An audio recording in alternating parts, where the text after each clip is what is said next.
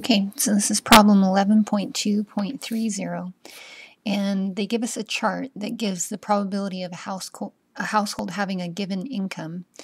And so this column here is referring to your income, and then this column over here is referring to the probability that you would fall in that category. Okay, and then the question that they're asking is, if one household is selected randomly, find the probability that the household income is less than 100,000.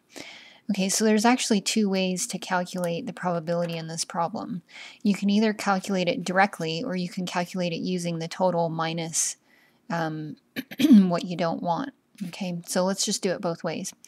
So if we're less than 100,000, then we're actually in every category except for the 100,000 or more.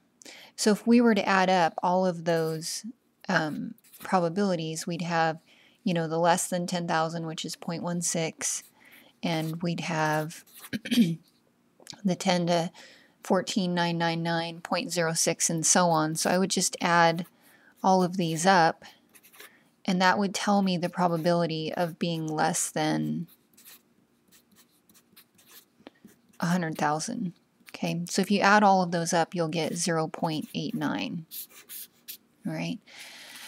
The other way to think about this is to think about, if you want less than 100,000, then you can actually take the total, which for probability, when you're looking at a set like this, the probability, all of it's going to sum to be 1.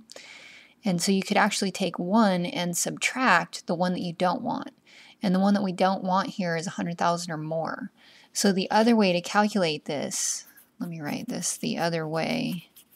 To calculate this would be to take the total, which is 1, and subtract off the 0.11, and and you would get the 0.89 here as well. Okay, so two ways to think about the problem, and either way is correct. You can do whatever makes sense to you.